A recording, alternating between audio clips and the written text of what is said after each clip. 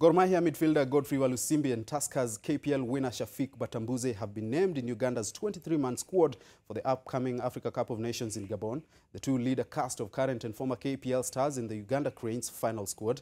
The former KPL stars in the squad are Khalid Aucho and Godfrey Babakizito, formerly of Gor Mahia. Other names in the squad are midfielder Tony Maweje, goalkeeper Dennis Onyango, and strikers Geoffrey Massa and Farouk Mia. Uganda opened the title chase against Ghana before facing Egypt and Mali in Group D.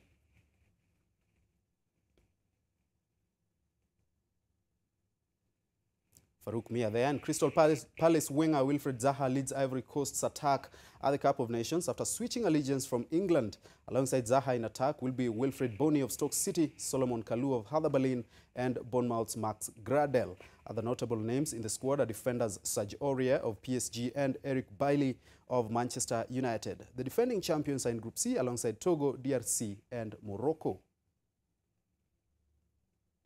Sunderland's Wabi Kazri leads a contingent of foreign players in the final squad for Tunisia.